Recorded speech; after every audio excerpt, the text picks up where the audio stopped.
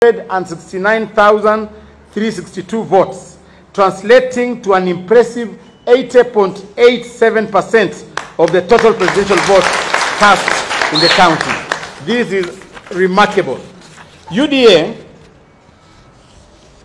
Governor Kawira has demonstrated her skill in the county politics, demonstrated particularly in how she overcame many odds and political waves to clinch the seat in 2022 as an independent candidate, beating some of the most seasoned politicians, not only in the county, but in Kenya.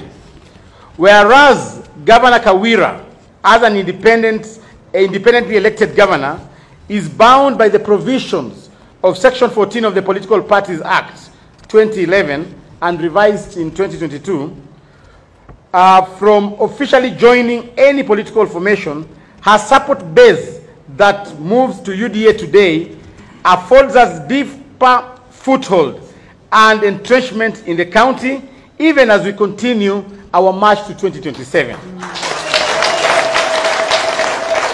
UDA is employing the gather all, scatter none philosophy, and is more than pleased to bring the governor's support base on board at a time when we are commencing the party's grassroots elections exercise countrywide.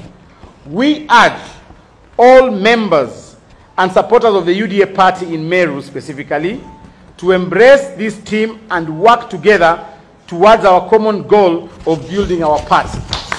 And we must say that we have the blessings of our party leader and our deputy party leader in welcoming Governor Kawira to the UDA party.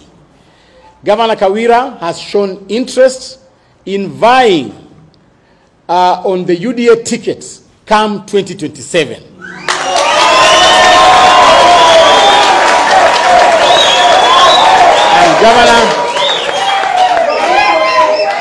And Governor, we want to assure you, UDA party is a party that believes in women leadership. This is the first ruling party in the history of Africa to have a woman chairperson leading a ruling party.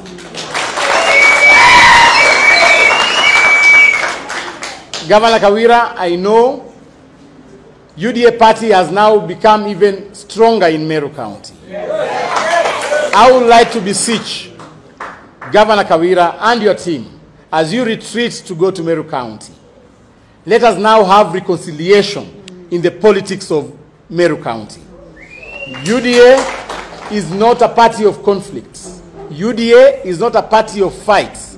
Rather, is a party that believes in inclusivity. Is a party that believes in tolerance, and especially political tolerance. We want to urge the UDA members who founded the party in its initial stages. And we have a lot of confidence with our elected members of parliament. We have a lot of confidence with our members of county assembly. We want to ask them to embrace the entry of the governor, and they should work together as a team. That is the aspiration of our party leader. Our party leader wants a united Meru. Our party leader wants a solid Meru County government. We are stretching an olive branch to the members of the county assembly in Meru County. As a party, we shall retreat and find a reconciliatory mode in which you will operate with the governor, because now it is time to move on. So I will allow, first of all, before I allow the chair, we want to officially welcome Governor Kawira as a